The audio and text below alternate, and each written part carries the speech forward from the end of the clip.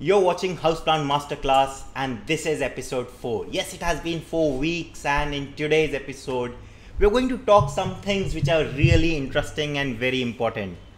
To begin with, I'll talk about the yellowing of leaves. Why yellow leaves happen in plants? I think this is one of the most common questions I get, and the fact that I'm not able to answer with one simple tip is what we'll discuss today. Then we are going to talk about repotting. How to repot, when to repot, what are the things to keep in mind when you're repotting, and say the difference between uppotting, repotting. Not a huge difference, but it is always useful to know this. Then we are going to talk about some basic gardening terms: tilling, mulching, deadheading, why plants get leggy, anything that you might be learning about or you might be reading when you search online. So this is going to be your say help guide to decode what you are learning online. And then finally we are going to look at some common houseplant myths. Some myths that maybe you as plant lovers are being told by other people, something that discourages you or something that is keeping your plant babies from being very healthy. So let's start without any delay and let's talk about yellowing of leaves. How many of you have had ever this question in your mind, or have you ever searched online? Why are leaves of my plant turning yellow? If yes, then let me start by saying that you are not alone. Almost everyone, they have plants where the leaves turn yellow at some point or the other, and it's always a big concern. It's always a concern even for a seasoned person, even for somebody who has been gardening for a long. Deciphering why exactly the leaves are turning yellow is a big challenge. Now let's just see. One simple thing that I want you to remember first and foremost is aging of leaves is a natural process. If you see on the left side where you see one yellow leaf, this is a very natural process for a leaf to fulfill its life and turn yellow and then shed off from the plant. Now why we might feel that this is an issue while this is an absolutely non-issue is because there's some plants which have length of leaves which can last you for years, like say for a monstera or a big philodendron. The leaf can last you a couple of years or even more. So typically when that leaf reaches the end of life and that plant might have only 5 to 6 leaves, you feel my plant was absolutely great and now suddenly 2 leaves have turned yellow. But that might just be the 2 old leaves that came when you at first got the plant, and it's a very natural process. One simple way to know when the leaf has say completed the life and that's why it has become yellow is, firstly, the yellowing is very uniform across the leaf. The stem is also yellow and the leaf is yellow, and typically if you just touch the leaf, it falls off. There's no effort, no any say strength required to detach the leaf from the plant. This is the one very simple test for you to know a very uniform yellow, to see that the leaf has actually just completed its life. That's why I say never worry when you have just one yellow leaf. Do not worry about it. Yellowing is natural, but when we should worry is when we have recurring yellowing of leaves or we have more and more leaves turning yellow.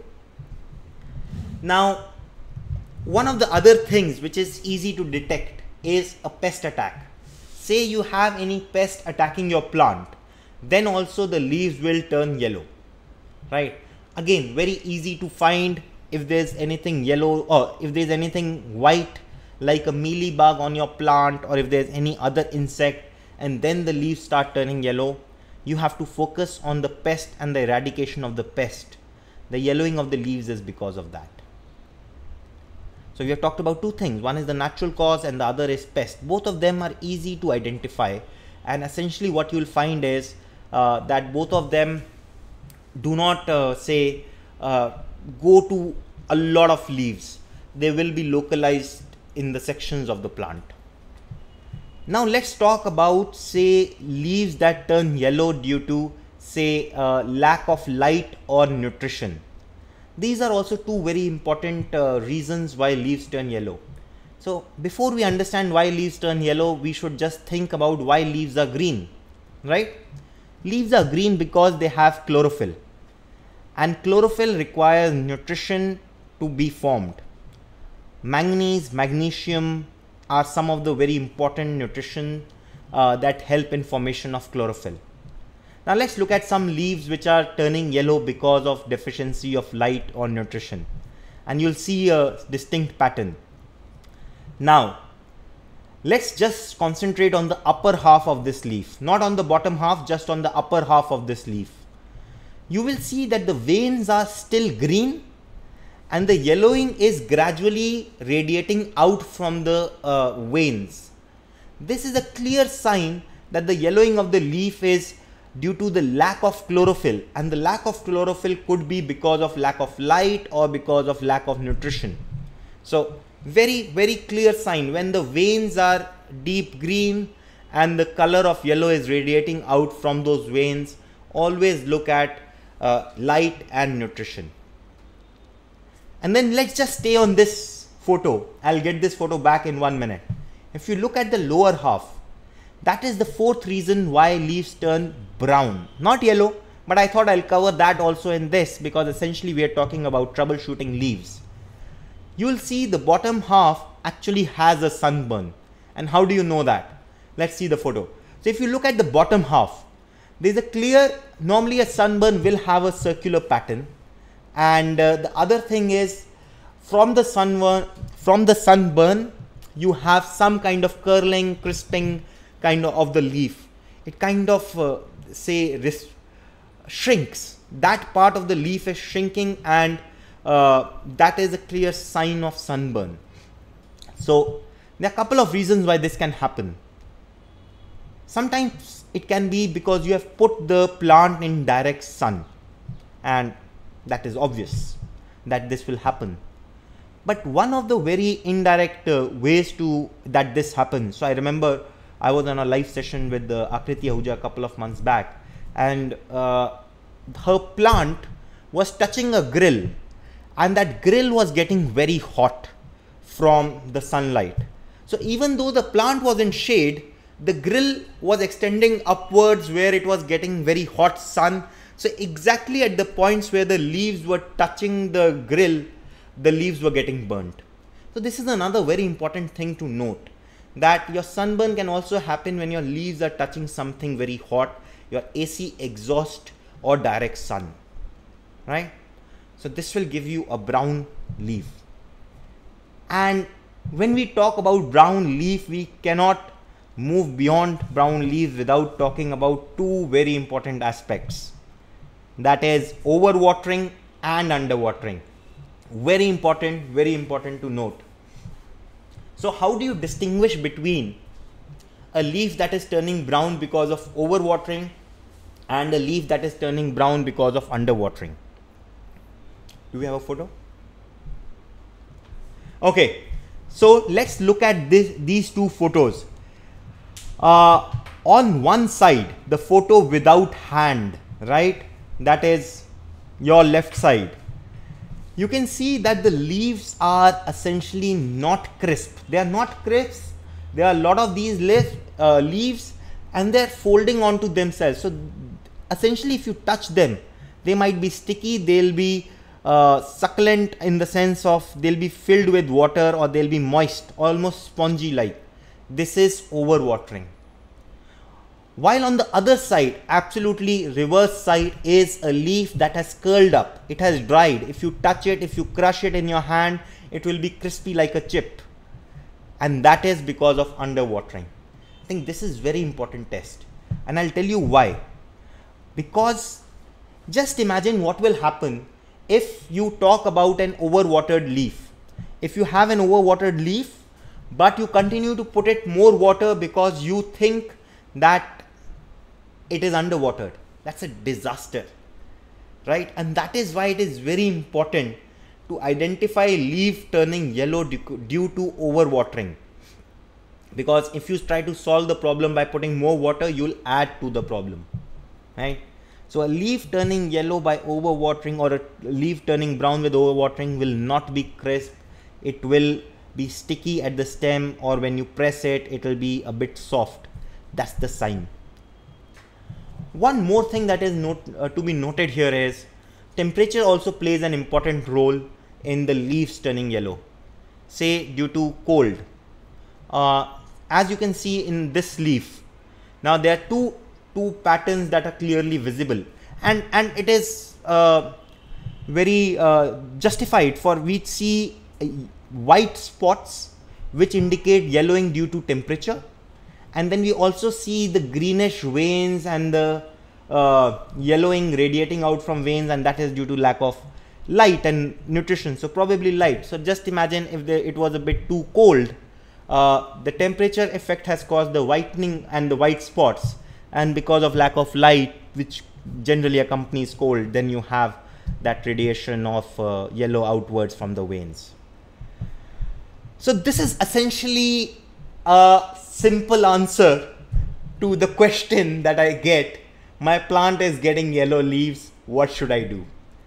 Now I'll tell you, one of the most important things is that I do is, whenever you see yellow leaves in your plant, don't do anything. First of all, I really believe in this.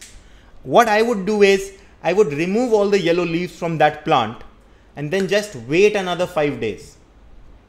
That's the only way I know whether it is going to get more yellow leaves or not. Because many a times what happens is, we are not watching the plant too closely. It had yellow leaves say 3 weeks ago. We are watching it today. Now the plant has already recovered, the temperature has changed, everything is perfect now. But we are still trying to rectify that problem, a problem that doesn't even exist. So always I recommend, when you have yellow leaves, don't worry about it right away. Remove all the yellow leaves. That's the only way you will know whether the problem still exists or not. Another thing to know is, always look for new growth. I'll take this example. Now, those who have been joining me for this masterclass for some time, you'll recognize this plant.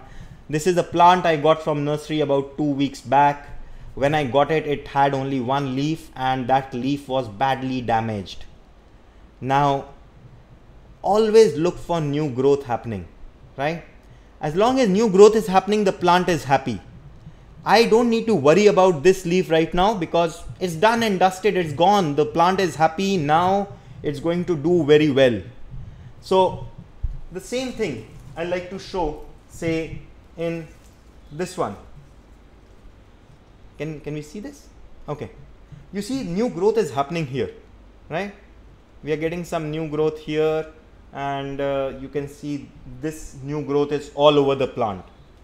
Now, why I want to emphasize that is because what I am also getting from the plant are leaves like these continuously, right? Continuously I get leaves like these. Now,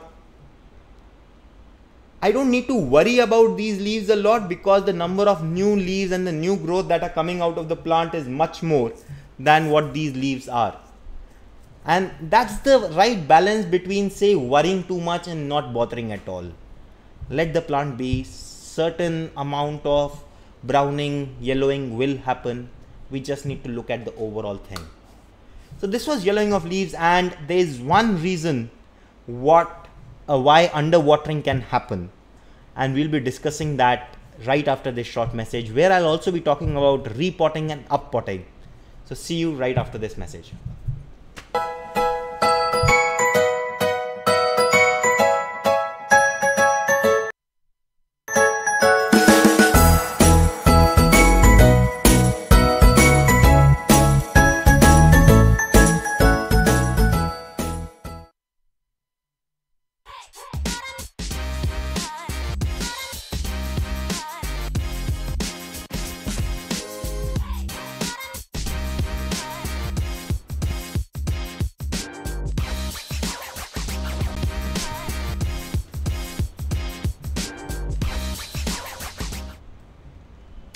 Welcome back, and you are watching Houseplant Masterclass, and this is episode 4.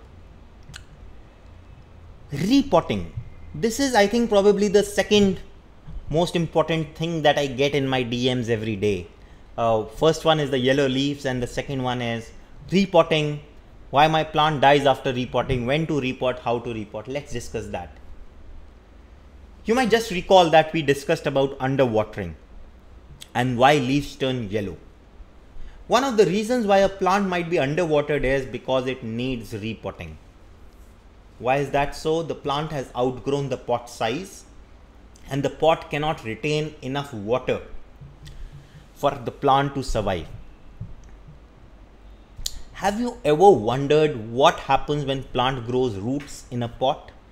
When we pot, we fill it with soil and then we put the plant. Now 2 years later the plant has grown, but where has the soil gone? There was no space in the pot in the first place, right? We had filled it fully with the soil. Now the plant has developed more roots. Where do you think has the soil gone, or how does it have space now to spread its roots?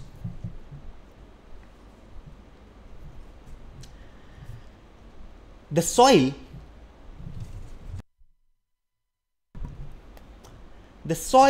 essentially, as the plant grows, the pot loses soil. It might be, the soil might be lost during watering, it might be lost with air, with a lot of processes, but the soil has to leave the pot.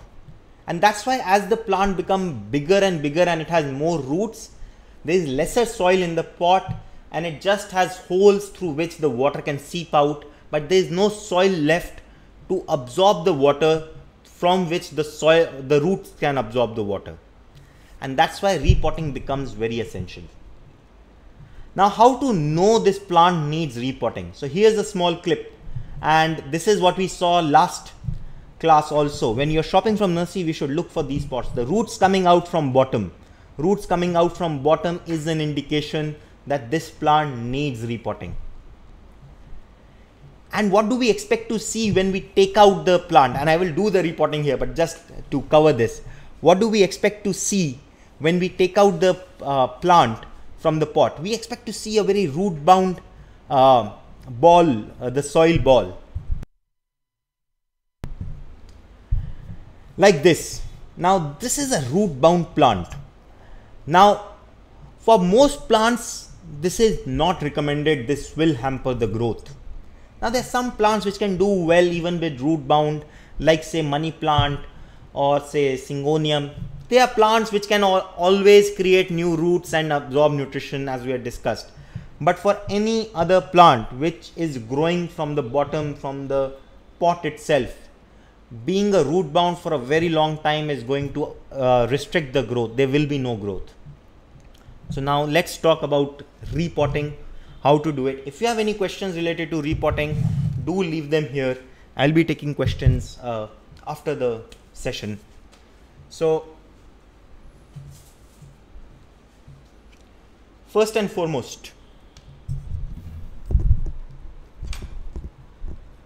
so this one is just the soil that I'm using, and I'm going to loosen the soil.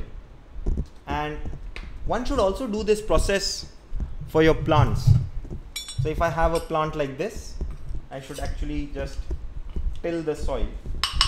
This is very important because this is going to allow aeration of the roots.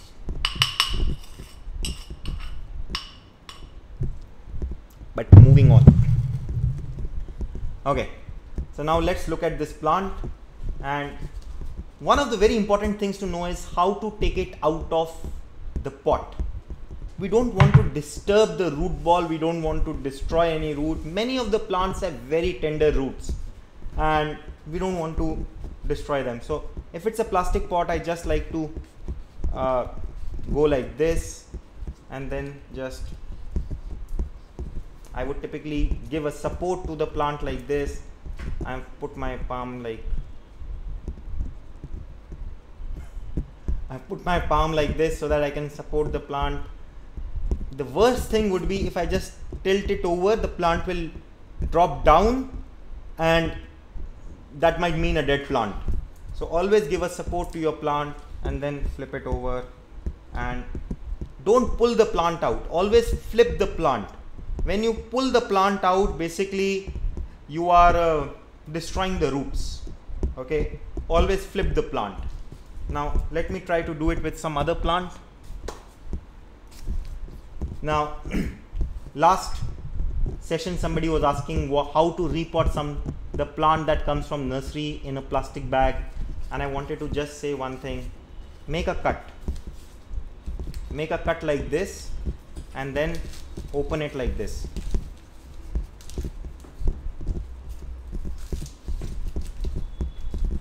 Whoa. Okay.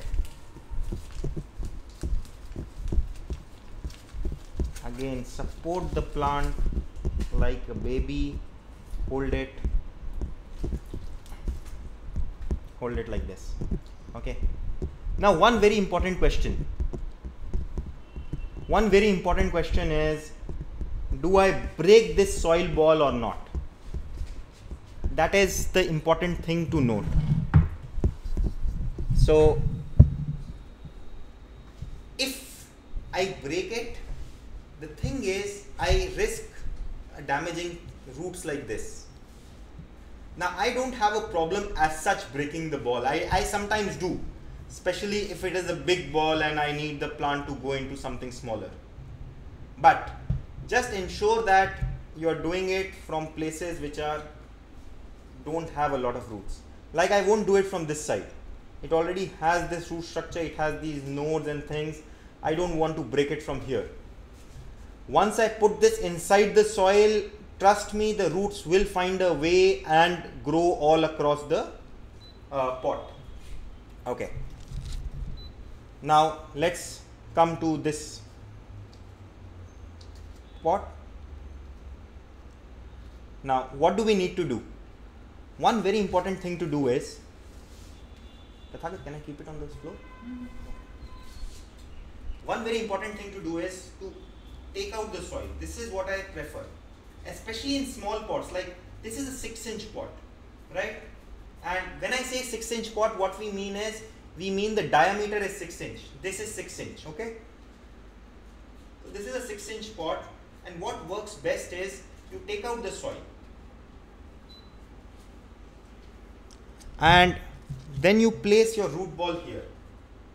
Now, this will give you an idea if you need to break some off. And okay, I put it here. Okay.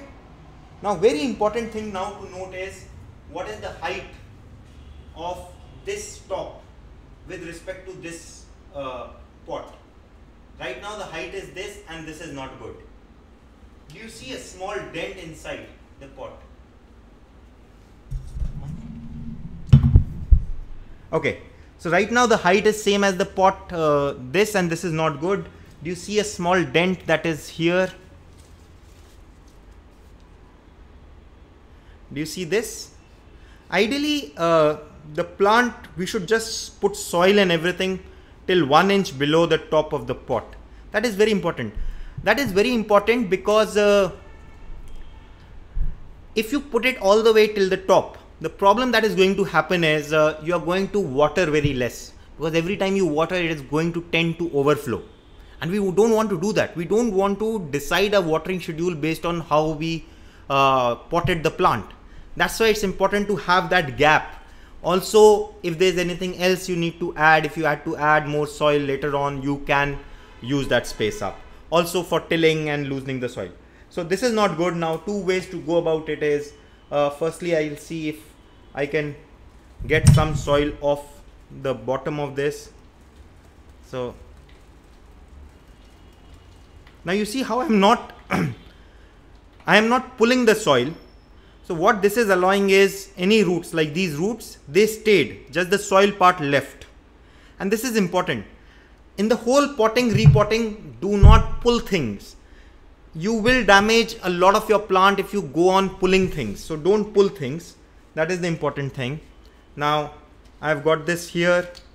Now I'll empty more soil. So what I've done is, to reduce the height of the plant, I've worked on two sides. Firstly, I've reduced the root ball from the plant.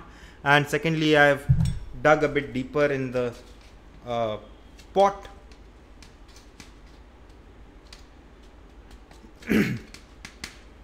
Okay, so now we'll place We'll place this plant again, and now you see the height is, now the height of the plant is lower, and this is perfect because it's always easier to raise the height. I'll just put more soil at the bottom and this height will get raised. Give me just 1 second and I'll do that.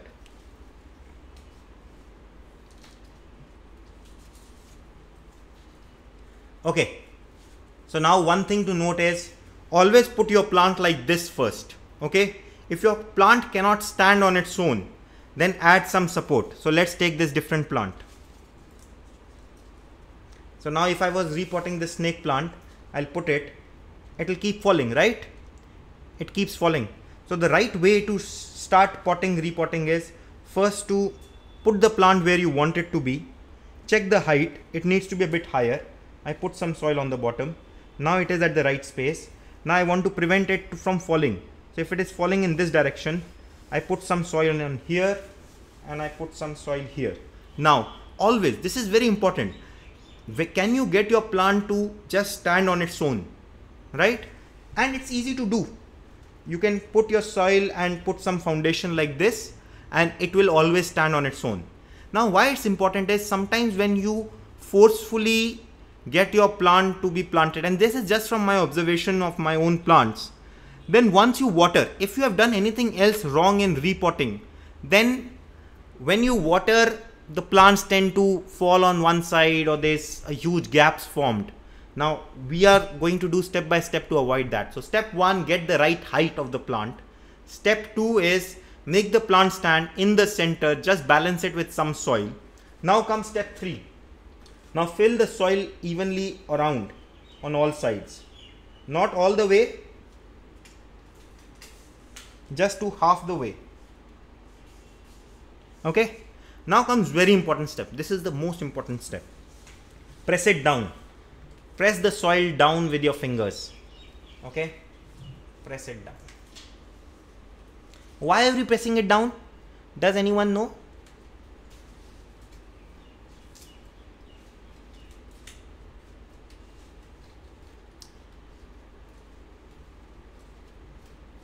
Now I can put more soil.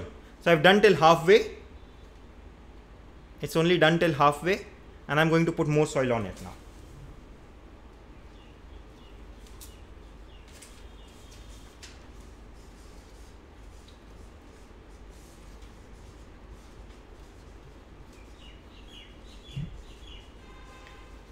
Okay, and now I'm done. I'm with a happy plant, and one thing to note here about watering, whatever I'm talk to you about watering and over watering, just remember when you repot, when you put a new plant, always water it well. Always water it so that this water drains out from the bottom. Doesn't matter what plant it is.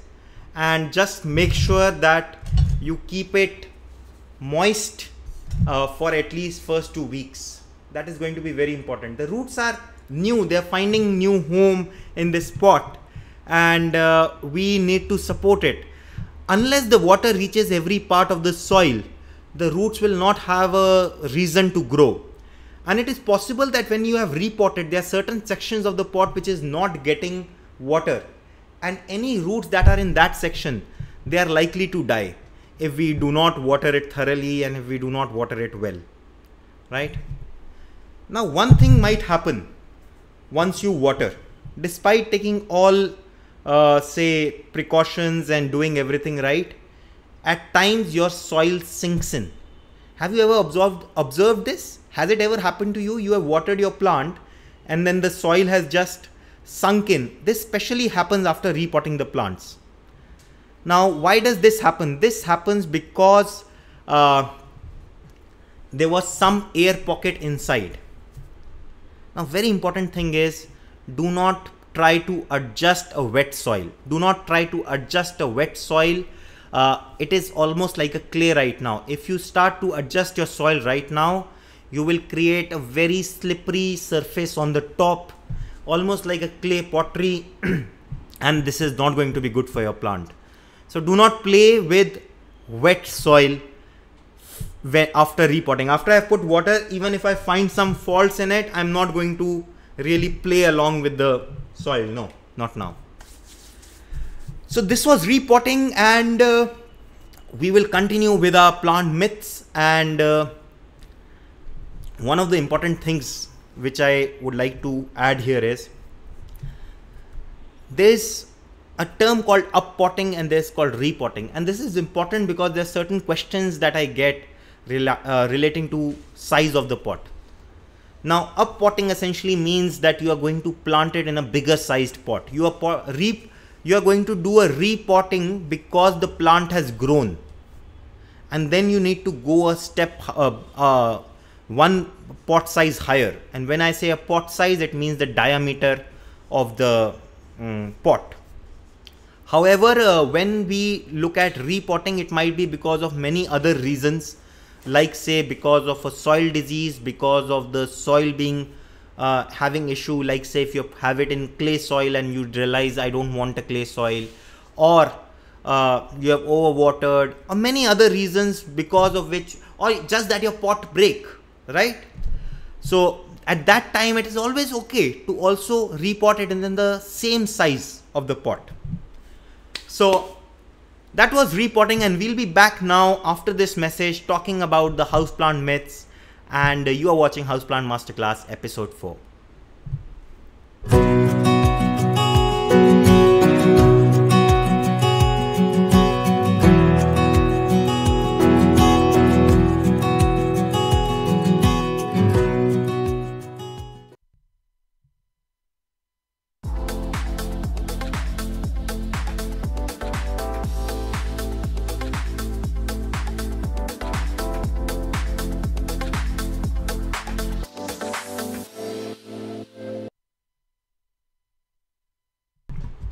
Welcome back. Let's talk about a couple of gardening terms. Tilling, I talked to you about. Tilling or loosening of soil. You take a khurpi and we dig deep into the soil.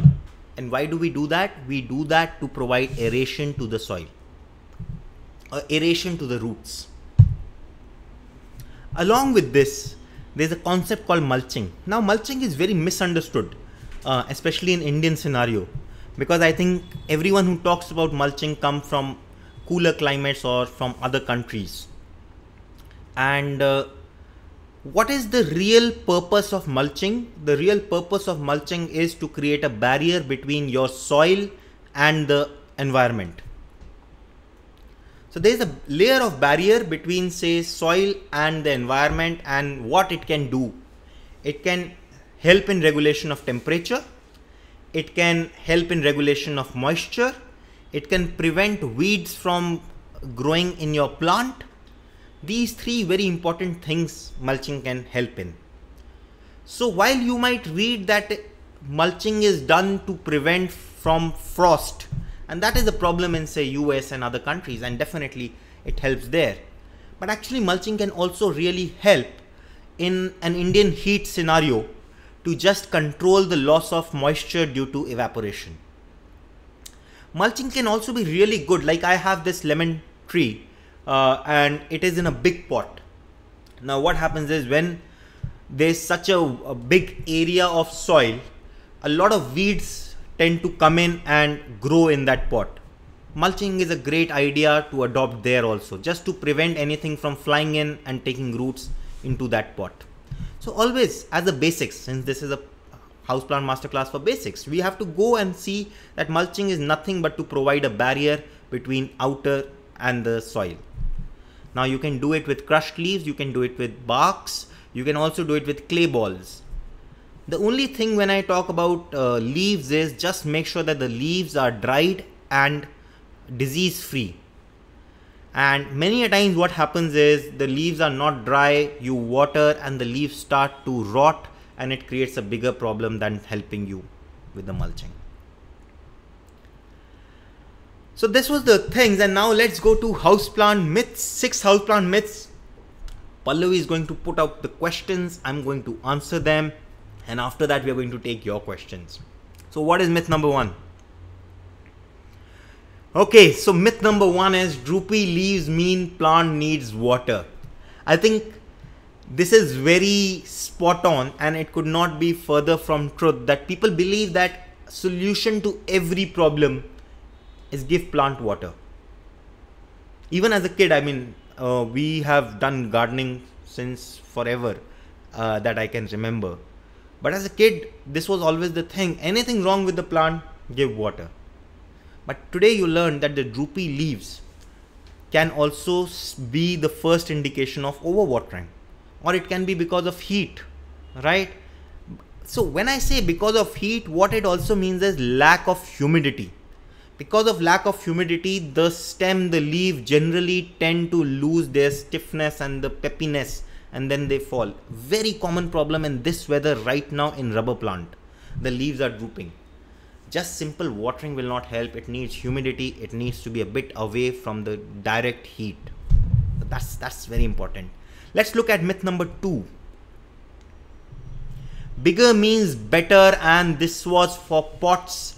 Does it mean that if I want a big plant, let me say this one, let's take this plant. If I want this plant to become like a huge plant, should I put it in a big pot? That's the question. And the answer is no. It's not truly the case that a bigger pot is better for a plant. A right sized pot is what matters.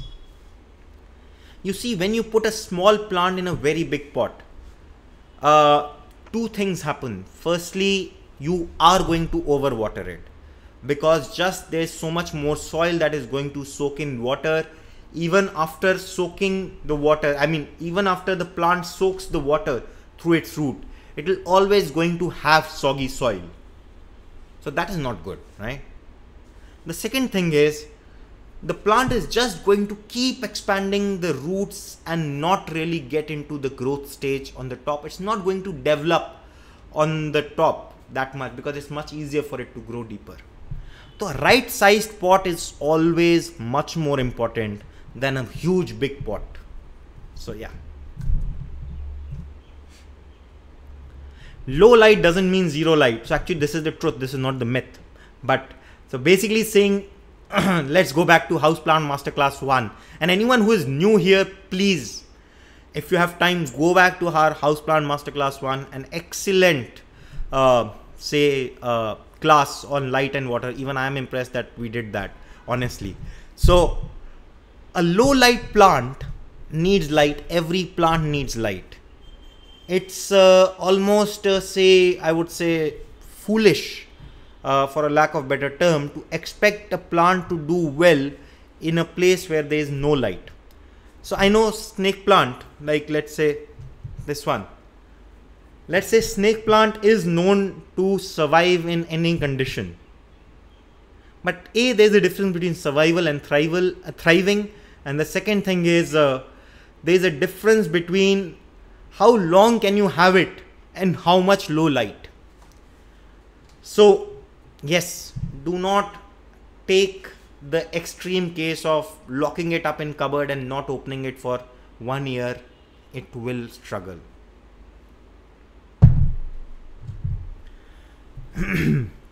Water droplets burn the leaves. Actually, I'm always surprised when I hear this. Have you ever heard this? Have you ever heard that the fact that water droplets will burn your leaves? This is very interesting. So there is a slight truth to it. It is possible. But let me just come to this way, that to all the plants that we generally see around, if you touch their leaves, they are slippery, right? There's no hair on it. There is nothing that is going to create a gap between the water drop and the leaf. In that case, the water leaf is absolutely not going to burn the leaf. This can only be rarely possible in cases like, say, cacti, or in plants which have very hairy leaf, where the water droplet can remain separated at a distance from the leaf itself, right? So in general, do not worry about it. That's what I'll say. Okay, so Indian summers, I thought let's take a question that is really made for Indian plant parents. Can I take the wastewater from AC for watering my plants?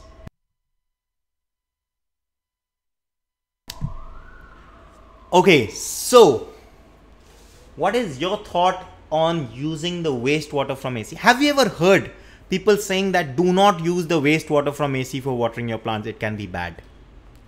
If yes, just comment, because I always know that this is something that people ask me, and I think that if they're asking me, this is something that they've heard. It is absolutely okay to use the drain water from AC for watering your plants. We have to understand the drain water from AC is closest to the rainwater. That water has been derived from air. It has been sucked out by your air conditioner and is being thrown out. It is not going to have dissolved particles. It is not going to have harmful chemicals in it. It's going to be perfect for watering your plants.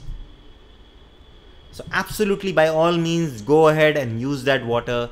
You are conserving water. You are helping your plants also. It's a great water to be used. Okay, so this is a very common one, and I think I've touched upon this in some fashion, and I'll also talk about a flip side of this. Houseplants steal your oxygen. And you've always said, I mean, yes, they give out carbon dioxide and they use oxygen during night. But firstly, they're very little creatures who are taking very little amount of oxygen from you. Another person in the house is taking much more than that. They take probably it will require almost 300-400 plants to take oxygen worth of one person, if I'm not mistaken. That's the number I read. And if this logic was true, all the animals in the jungle would have died. So absolutely, anyone who tells you that this is the case, we have to go and just educate them. It is not true, because this is one of the reasons why a lot of people are not putting plants indoors, and we need to counter that. We need to educate that, listen, you are enough people, and that is contributing to more oxygen usage than a plant would. So, and plant is going to do it just a few hours a day. A human does it 24/7, right? So that was the masterclass for today, and let's do a quick recap on what we learned today. So what we learned is yellowing of leaves is due to many reasons, and that can be a natural, it can be pest attack, it can be because of light, temperature issues, and also watering stress, underwatering and overwatering. I cannot emphasize it enough. And sometimes underwatering can happen because of the fact that the plant has outgrown the pot size, and that's when we want to repot the plant. One simple way to see that the plant needs repotting is that the roots are coming out of the pot from the bottom. And whenever we are repotting, it's very important to press the soil in. Make sure that the pot has drainage hole. Very important. Make sure that the pot has drainage hole. Cover the drainage holes with some pebbles or something. I sometimes just use broken clay diya that we have in Diwali. After it is used, I just break that up and I use it to just put it on the holes at the bottom. Then put the soil. Make sure the height of the pot is 1 inch below the top lip of the pot. Balance the plant. Press it down. Water the plant till the water starts to come out from the bottom. Very important. Then we talked about tilling, we talked about mulching, and we also talked about the common 6 myths that are circulating relating to plants. So this was my session, and before we head over to question and answer, I have a favor to ask. If you enjoy our videos, just consider subscribing to the channel. There's a red button there which says subscribe. Click on that. What that will do is it will send you information whenever we have new videos. So whenever you're going to open YouTube next time, and if we have a new video up, we are going to see it there. And if you are like this session, do consider hitting the thumbs up button. There's a thumbs up button there somewhere. And what that does is, I know many of you know us from Instagram, Facebook and other platforms, and that is because we are very new on YouTube. But when you like a video, it helps YouTube understand that this is a video that people like and it's worth sharing with other people. And that really means a lot to me. So I'll be back after this short message and I'll be taking your question and answers. See you.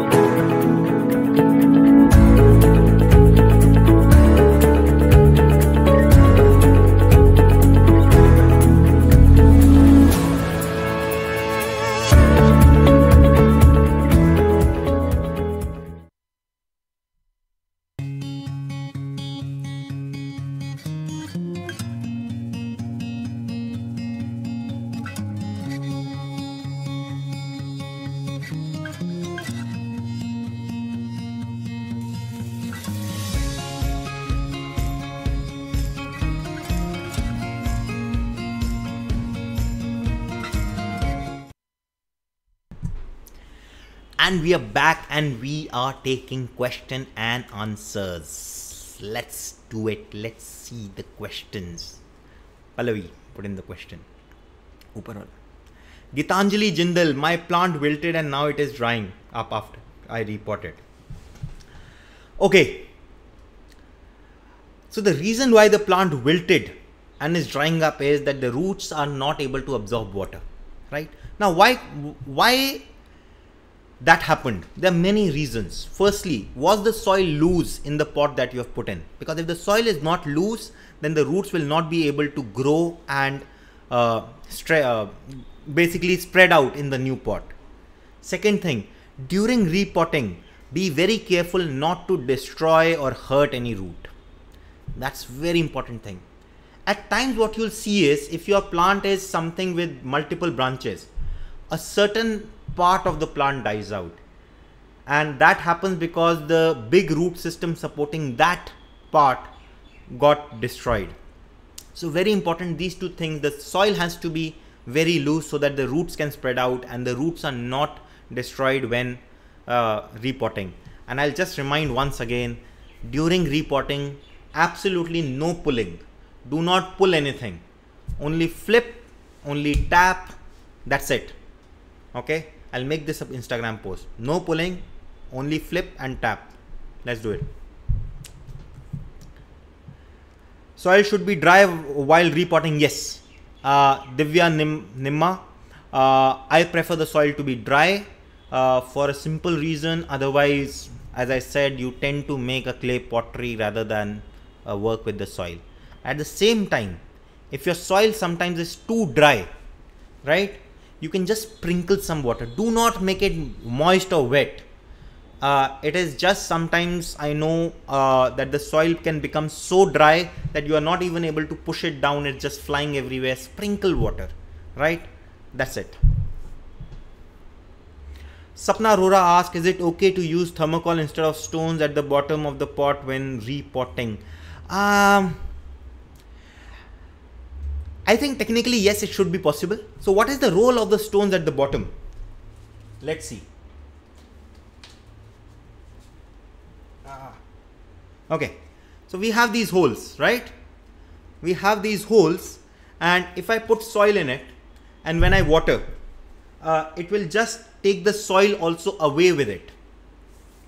Now we put pebbles or we put stones or something so that there is a gap between soil and the holes so that the water is able to seep through, but the soil doesn't really go out from it. That's the idea. When you move your pot like this, you are not sieving the soil coming out from the holes. That's the idea. So technically speaking, yes, thermocol should be okay. But thermocol balls, first of all. Secondly, your thermocol balls will have to be bigger than the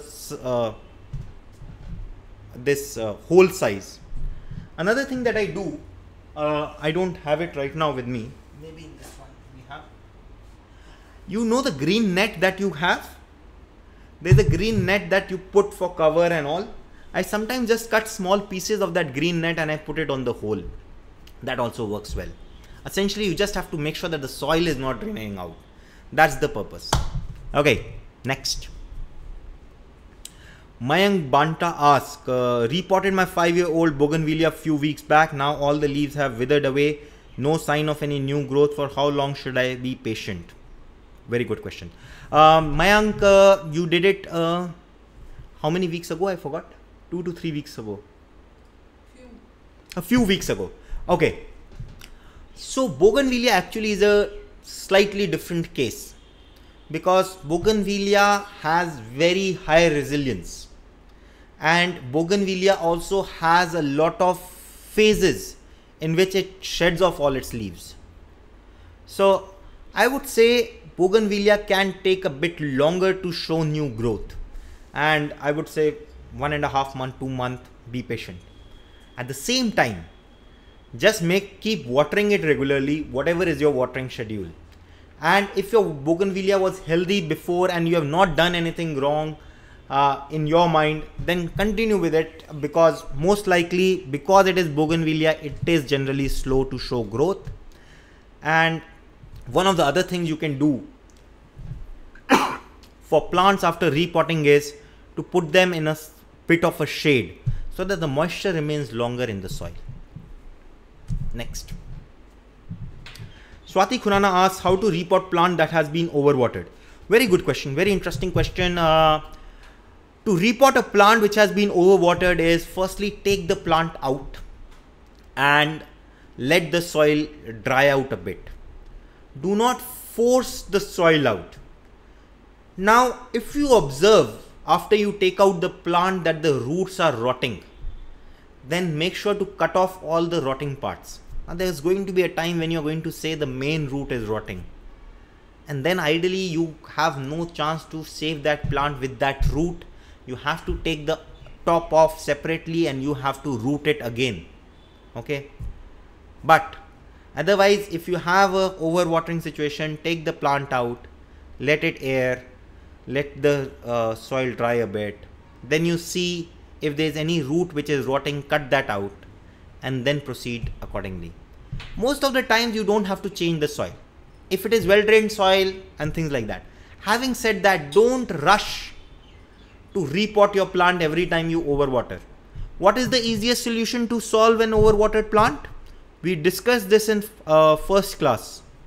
The best way to solve an overwatered plant is to give it more light. I'm not saying sunlight, I'm saying more light, because if it gets more light, then it can use more water to make more food.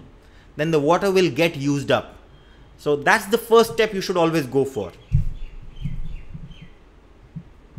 Malini Sampath asks, instead of changing the pots, why not trim the roots and grow big plants in same pots with support? Malini, great point. And that is what is known as bonsai. When you trim the growth and everything, essentially you will create a plant which is aging, but it is not growing in roots and all. So this is exactly what bonsai is. Bonsai is to keep the plant in the same pot or a small pot, shallow pot, by manipulating the roots and the top. When you want to take a plant to become bigger, you have to repot it. Let's take this example. I have this plant, right?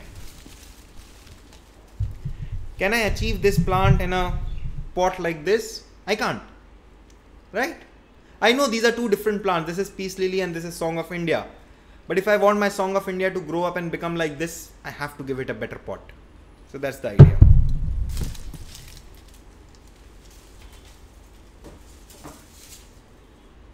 This is the ficus bonsai. Have you, any of you, seen my video on trying to survive reviving of plants after 2 months of lockdown? This plant was absolutely lifeless. But yeah, the reason I brought it out right now was, okay, so this is a ficus. So I don't really consider it as a true bonsai, but this is what bonsais look like. And this, yes, you can do it. I mean, it looks old, it is growing, but it is in the same small pot size. Next. Sapna Arora asks how to repot plants that have multiple stems growing like ZZ, Peace Lily or Anglonema. It is very similar. You basically are going to flip out the plant. You're going to get multiple stems. Now with these plants, you have a choice. You have a choice. Do you want to make two pots of the same size? That you can do. you want to make it into a bigger pot, that you can do. You can also do another thing is you can actually make it into 2 pots and then add other plants or other cuttings with it. So basically you get a lot of small plants and then you can club it like a bouquet or things like that, and it will grow well. Rupinder Jeet Kaur says, are we supposed to cover the holes in the pot when potting? Yes and no. We have to just cover it enough so that the soil cannot pass through, but the water can find a way to go through. Always have a drainage hole. The only reason we are going to cover it is so that the pot, when we water, imagine this, it has a hole like this, there is soil, and I put water like this. The water is rushing down. If the water is rushing down, it can just go down with the soil itself. No, I don't want that to happen. So what I'm going to do is I want the water to go down and then it has to go zig, zig, zig, zig, so that the soil stays there but the water can go out. That's the idea. Sushma Das asks, some ceramic pots don't have holes in bottom. In that case, should we water the plant, and what to do if it is overwatered? Sushma Das, if the pot doesn't have a hole at the bottom, I would say do not use it for plants. Do not. One good way to use it is take a small pot and put it in that ceramic pot. That's the only way to use it for plants. It's a very high risk to put your plants in it. But since you have asked me that question, let me give you an answer that you can actually use it, but it's a bit tedious. So how that happens is, you take your pot, put your soil on it. You take a very similar pot with a bottom hole and you keep watering the soil and keep measuring the weight of the pot. Just as the soil water begins to come out from the bottom, you will have the change in weight and you will know how much soil takes how much water, the water that you poured. Then every time you water a plant without a hole, you know how much water to put in it, right? But still, I don't think it is worth the effort and the risk. It's always better to have it with a hole.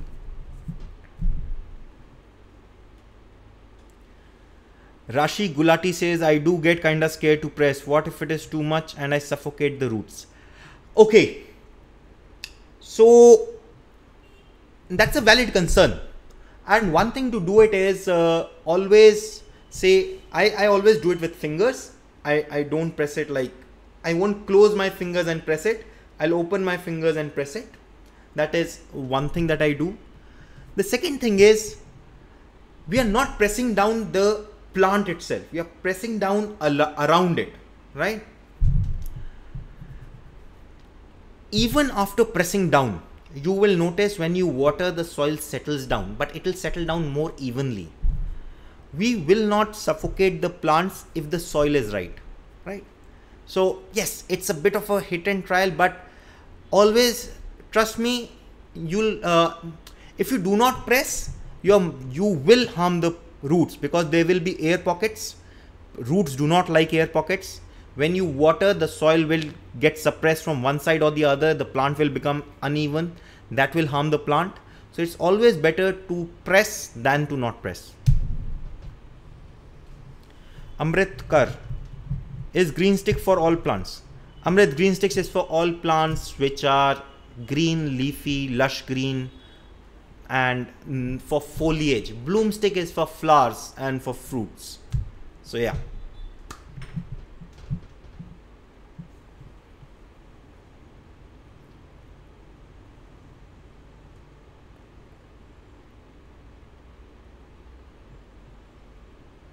Shivani Lohani says, how do we know that the roots are rotten? When you see the roots, you'll see they are very sticky. So normally the roots are very coarse and dry to touch, irrespective of the watering condition. Even when you're watering it well, I mean, even if you have just watered the plant, take it out, touch the roots, it will still be coarse, right? You'll see water on the outside, but it will be coarse. But when the root is rotting, it will be soft and pulpy and sticky. That's how you know. Visually also you will be able to see it.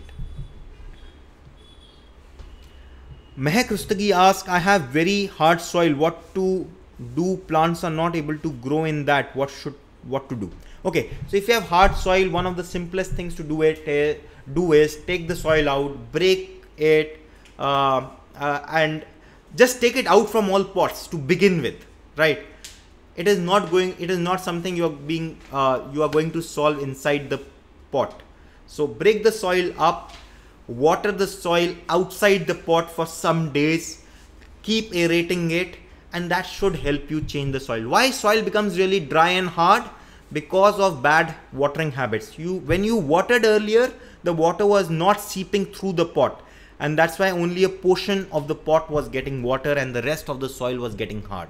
This is the way to do it. Thank you everyone for joining me on this episode 4. Before you leave, let me say one thing. Thank you so much for joining. This has been an incredible journey of these 4 episodes. Next week is the last one, and I promise we are doing propagation. I'll just show some video. We have been working on propagation. Next week would be propagation. We are going to do a really big class for propagation masterclass. It's going to cover all methods, be it in say soil, be it in water, be it air layering or floral foam, whatever. We are going to discuss about propagating different plants and not just the commonmost ones. Do join in for that. Do spread the word. Let's have a really interactive and a great class for the last masterclass. Another thing I want to say is, if you want to share your balcony videos, do make some videos in a horizontal setup. Just take the mobile like this. Don't put it like this, but like this, and mail it to me at video@lazygardener.in. Okay, I'll put it in the comment to this video. You can come back to here and just see it. Mail it to video@lazygardener.in. After the masterclasses end, I'm planning to do a video just talking and showing the gardens of different people who join us in masterclass. That's what I want to show. And thank you so much. Thank you for coming, and see you next Sunday for propagation masterclass. Take care.